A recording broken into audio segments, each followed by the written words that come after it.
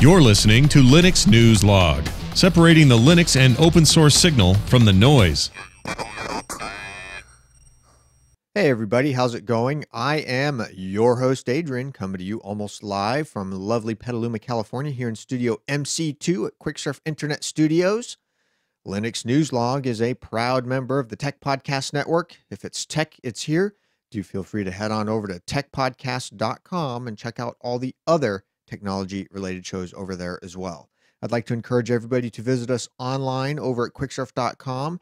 Everything we've talked about is linked up in the show notes, which you can find online over there. You can also shoot me an email, linux@quicksurf.com. And if you want to subscribe, I have subscription links in the show notes for each and every episode. In addition to subscribing directly to the show, you can subscribe via YouTube, Stitcher.com. Let's see, what else do I have here? Quite a few ways to subscribe. Friend feed, YouTube, Dailymotion, blip.tv. There's a variety of places you can find us online. Tune in, all kinds of goodness.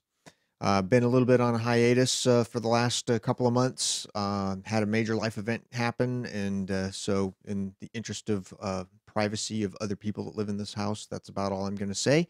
However, we are back, so let's go ahead and get into the stories for this episode. From ZDNet, Linux Kernel 3.10 is picked for long-term support.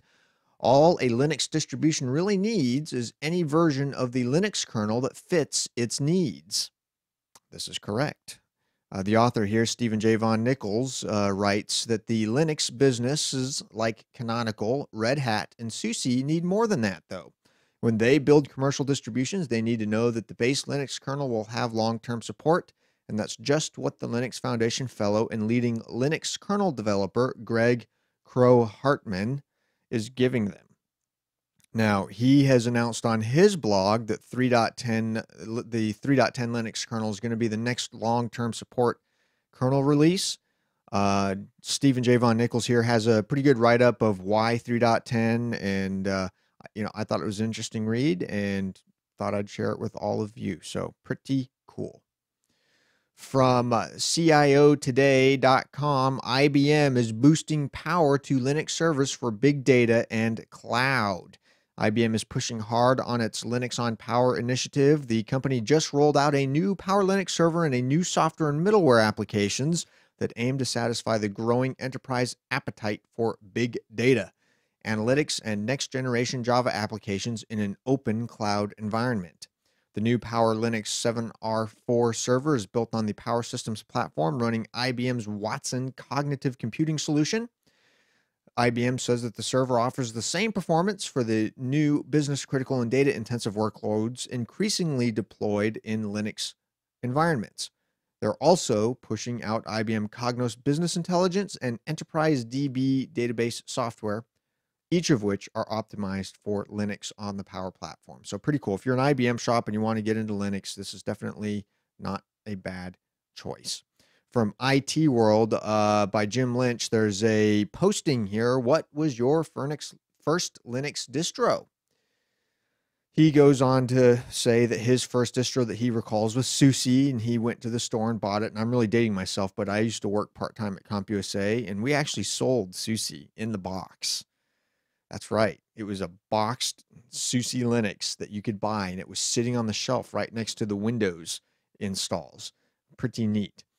Anyway, personally, my first Linux distro that I remember trying, if it was Red Hat, I think it was version 4.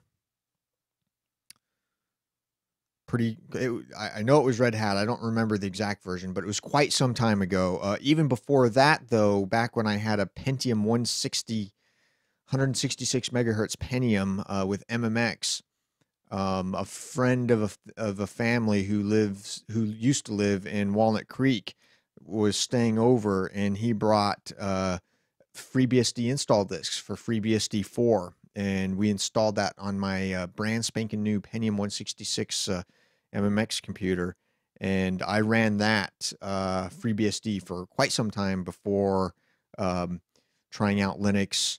And, you know, obviously I worked in IT for a living, so I had to do Windows.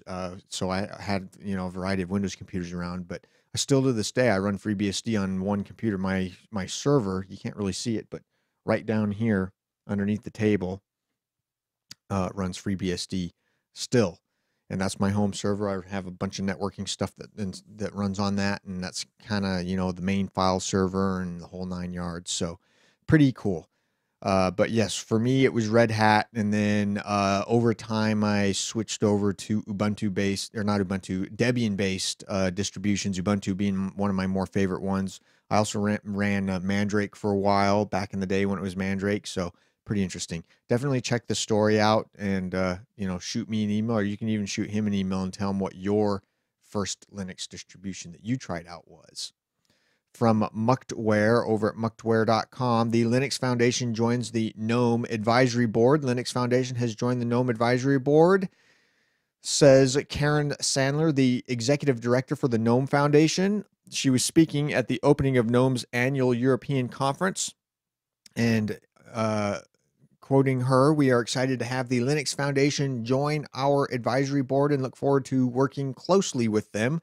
Their membership in the advisory board is a recognition of the value that the GNOME project brings to the GNU/Linux ecosystem, which is something that we hope to enhance even further in the future." So pretty cool. We'll be looking forward to see what comes of that relationship. From techradar.com, 5 of the best Ubuntu-based distros. Now, Ubuntu is kind of like in many ways turned into a distribution of its own, and there are lots of derivatives of Ubuntu from Canonical and a variety of other places. And this is a nice rundown of the best Ubuntu respins. Definitely check it out. If you're looking for a new Debian or Ubuntu-based distribution to try out, this is definitely something you will want to look into for sure. From linuxarea.com, 8 of the best Android apps for Linux system administrators. I'm including this because I'm sure there's a lot of Linux system administrators that also run Android on their smartphone. I'm unfortunately not one of those. I'm not really a Linux system administrator, even though I do embedded Linux development for a living. Right now, that's my current job. However, this list I thought was pretty neat. Number 1 on the list was ConnectBot.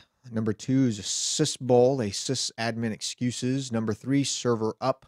Number 4, Cura. Number 5, and FTP.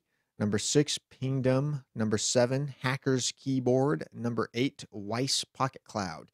The story gives a pretty good rundown of each of those Android apps for Linux system administrators, so definitely give it a check if you are looking for something new to try out. That will do it for this edition of Linux News Log. As always, everything we've talked about is linked up in the show notes, which you can find online over at quicksurf.com. And I look forward to seeing everybody on the internets, and we'll see all of you on the next episode. See you then. Please subscribe. Bye.